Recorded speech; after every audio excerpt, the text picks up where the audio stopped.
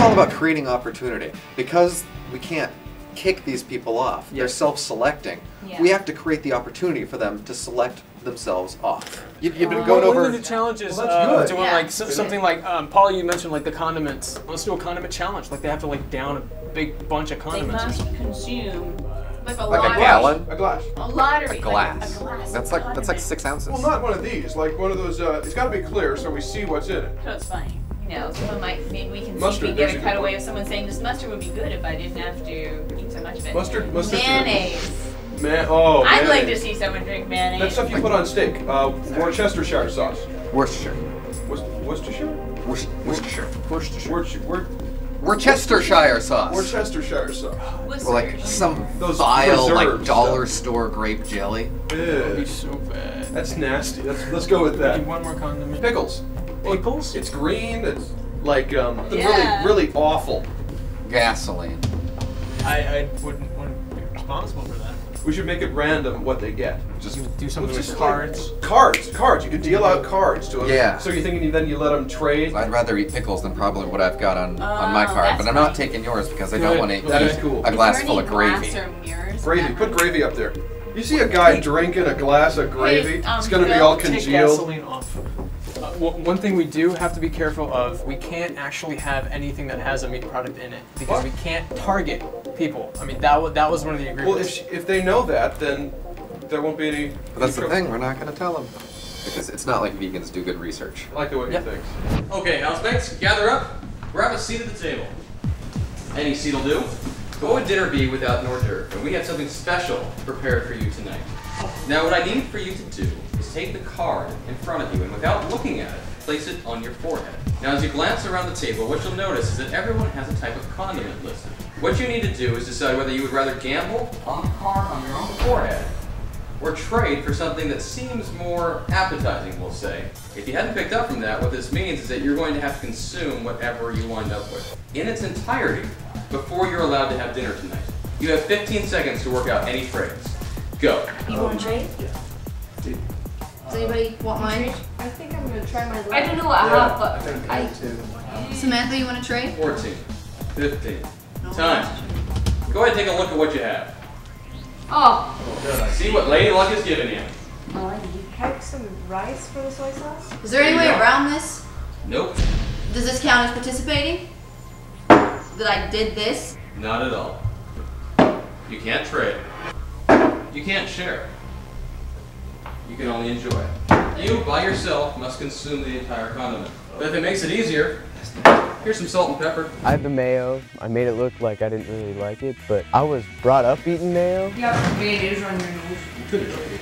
3-Pac had some grape jelly. Like, am I covered if I contract diabetes from drinking all this here? I don't think Erica really liked the soy sauce she had. At least give something sweet.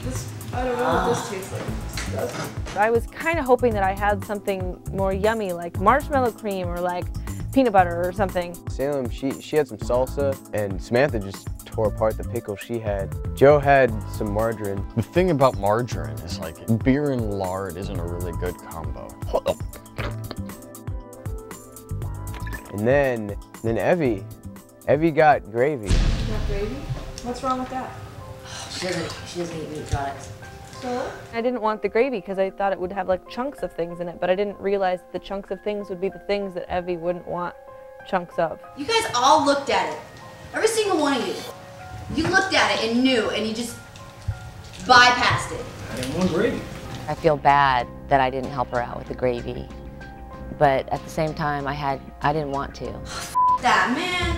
Hey, you act like we planned this, all right? We playing the game. You saw it. You saw it. You knew how to play. You could have switched with me. There's plenty of people that would rather have this than mayo or pickles or something. She's blaming us for like setting her up. She totally just like got all upset with us, like it was totally our fault. Look, quit your crying. No, shut up! I don't want to hear anything from you anymore. You know what? Hey! I'm tired of you and your attitude. This is the one thing I can't do, and you guys just take it and like throw it back in my face. Hey, look, I got what I wanted.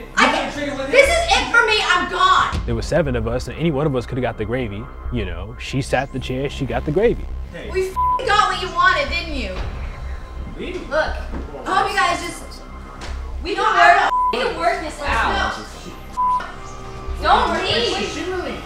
She's Oh! Die, bitch! She left. She's gone, and that's good. I didn't want to help her out anymore. Wait, so she's gone, man. She left. She went out the front door. That was her choice. That's it.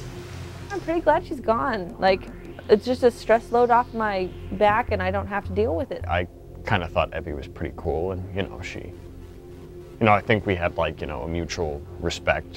What if that happens to the rest of us, though? Yeah, I mean, like, what if we're all tricked in different ways, and I'd want someone to stand by me? It was just a thing that happened. I mean, it's not like we planned it. I mean, I feel ashamed that I didn't have any emotion when she left, but I didn't. I feel like it'd be less draining now that she's gone. So I don't even feel bad about it, honestly. I think she was talking about how like they knew her weakness, right? Or like we knew her weakness. So, like, She was just a manipulative right? And I'm happy she's gone.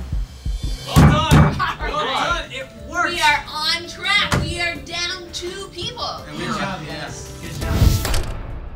I've been taking some naps. Got nothing. Okay, This show is pathetic. Oh, yeah? Let's come up with a challenge that gets somebody off the show. The very basis of the reality show has been taken away. How about the difference between a good show that people watch and a show that people turn away from? Because that's what we've got.